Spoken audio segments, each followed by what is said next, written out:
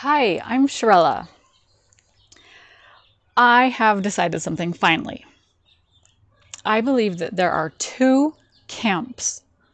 There's the one camp that says, God doesn't really care what you do. Just decide what you want to do and do it. Then there's the other camp. The other camp says, God cares about the smallest of the sparrows that falls. He cares about the details of life. He cares about the smallest things in your life. And He will provide for you. And He will make the path open for your dreams to come true. In that first camp, they might say, you don't need to go to the store and pray over cans of beans. What kind of beans should you buy? But in my camp, which I'm now going to say is this camp over here that's going to trust God, I'm going to say, maybe there is a reason to care. Maybe there's salmonella or some whatever botulism in the one can of beans or whatever. So I have decided I am going to go into the camp that trusts in God. And it has to do with faith. The first camp says, have faith in yourself, have faith in what happens to you. And that's fine. If you want to have faith in something that's more dependent on you, great, do it. If you know what you want to do, you have that. I want to be a doctor. I want to be a teacher. You know what you're going to do? Great, go do it. If you're in my camp, you have faith that God is going to provide. And that is harder than this camp that just says, go do what you want to do. In this camp, it is a daily checking in with God. Okay, am I doing what you want me to do? And oftentimes, I don't hear anything back. And it's just like, okay, I'll just keep doing what I'm doing unless I get changed in that direction some way. Let me know. And sometimes that gets frustrating because it's easier. I think those people who have chosen this camp to be a doctor or a teacher, it's easier because they just know what to do. They know what schooling to take. They know which path to take. They know what to do day in, day out. Whereas I'm going, okay, God, do you want me to record a video today about being in this camp, the camp of complete faith? Yes. Okay, I go and do that because He cares about that smallest of sparrows. So, as I said, you can have faith in yourself and life as it unfolds, or you can have faith in God and keep adjusting those little micro adjustments as you go along the path, day in, day out. Now, I'm just going to veer off of this subject just a titch because it's something that I hear people say. They say, how can you know, or okay, let me rephrase. How can you get what you want if you don't know what it is that you want to get? So this kind of relates because if someone says, I'm going to be a doctor, they know what they want to do. They have that end goal that they're looking towards, and then they have that end profession that they're going to go towards, and they know what they're going to get. So they can have an idea.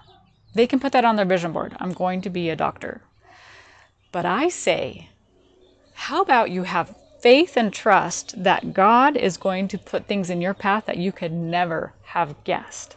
So maybe 10, 12 years ago, I created a vision board. And I had this vision board, I had little pieces of paper with a little explanation of the things that I wanted in my life.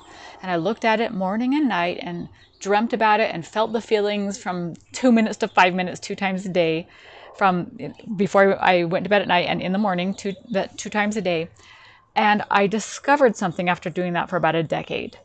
I discovered that God has so much more in store for me than I can guess and that I can envision, that my mind is a finite mind.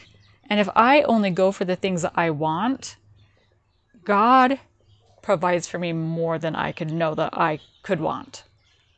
So again, I go to this camp that says, okay, God, this would be nice, this end result, but keep directing me, keep allowing me this little path, direct me. And when I get somewhere that I shouldn't be, I can go the other way. That's fine. Just let me know.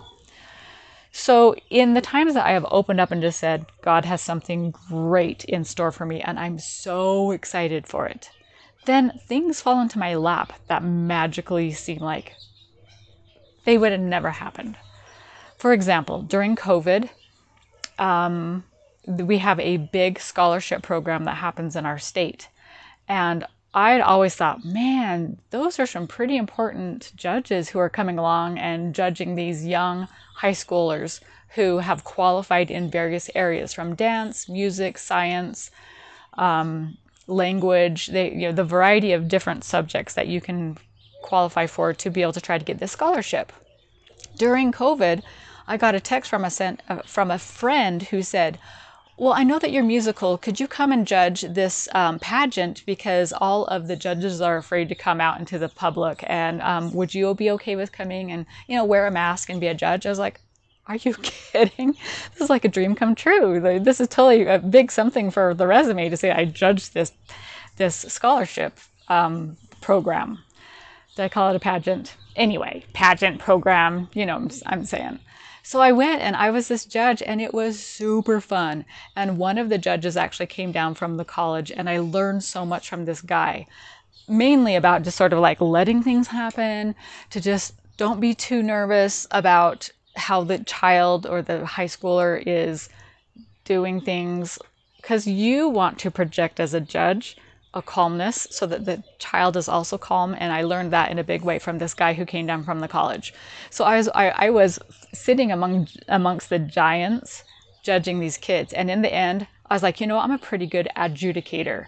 We had conclusively come down to the winner.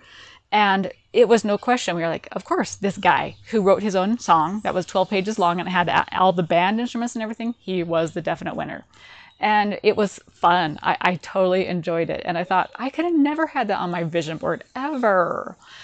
Another example is that recently I have been in a play for The Sound of Music, and I tried out to be a nun. I thought that'd be fun, just to sit there and sing with a bunch of nuns, kind of like in Sister Act, we're all singing along. And so that was really fun, practicing. And then they said, oh, we have a scene with a waltz. We need some waltzers. And I had never set myself up to be the waltzer, but I've waltzed with my husband before. So I said, hey, can we do the waltz? And they said, sure. And there was only like 5 or 6 couples that were chosen. So I was able to put myself out there. And I did have to put myself out there. They didn't come begging to me. I had to put forth that effort and say, this is what I'd like to do. And they said, yeah, we'd love you. And we have had so much fun waltzing. And I get to wear a big flowy dance dress, and it's going to be super fun. And that would have never been on my vision board, to be dancing the waltz in a play. It's like God just rains down these opportunities for me that were not ever even in my knowledge to put on a vision board. So do we go with God doesn't care, just do whatever? Or did he set me up for these awesome things? And do I just keep projecting in my mind, I can't wait for the next awesome thing that's going to happen tomorrow or next week or next year? I like this camp. Maybe I'm a little more risky, and these people over here just take the little path, we know what to do. And I'm like, okay, God, just direct me and we'll do it. I don't know. I guess I have funner. There's more adventures around this side. So I go with this camp. What about you? Do you like this camp of, I'm just going to follow God, and it may be a little tricky, and sometimes it may be confusing, it may be frustrating, it may be boring, because you're like, okay, what do I do now? And you hang on and wait, and finally you get that little direction. Okay, do this thing. Okay, and I got it. Which one do you think you are? If you like to talk about this kind of stuff, you might like my program for all around good health. From eating better, moving your body more, to self-care, which this is that we're talking about, is taking care of your spiritual and mental, physical health.